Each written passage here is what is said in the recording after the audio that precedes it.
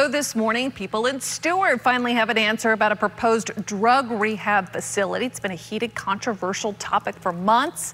One of the issues at play here at the city would greenlight rezoning. Brooke Chow getting us caught up on this one after a city commission meeting just last night. So, Brooke, what decisions were made?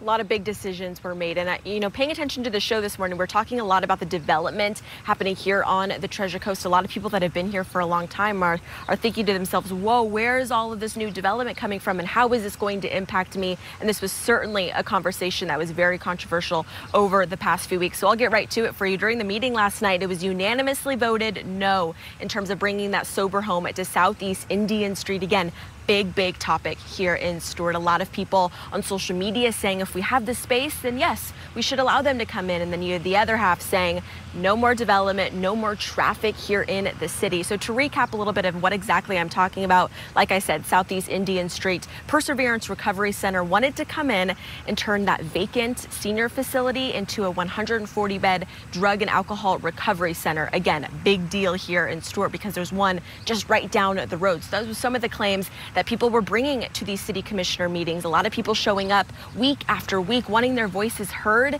Even Sheriff William Snyder weighing in publicly, being opposed to all of this, saying this could bring more traffic to the area and public safety concerns. So after we got that unanimous no yesterday, we reached out to William Snyder about a statement that he has for people waking up this morning in Stuart. So I want to take you to that statement and read it to you exactly what he says. He says, in quote, "Well, everyone agrees that providing professional counseling for victims of alcohol and drug dependency is critically important. Any business model drawing patients from around the country to a 140-bed facility on Indian Street was excessive in scale and size and in the wrong location. I commend the City of Stuart commissioners for their tough vote this evening, and I stand with them 100%. So again, residents waking up here in Stuart, the answer is no on the development of that sober home on Indian Street. All right, Brooke, as you've been reporting on this, the decision no, at least for now, is this a final closed matter, or is there room for it to come back on the table?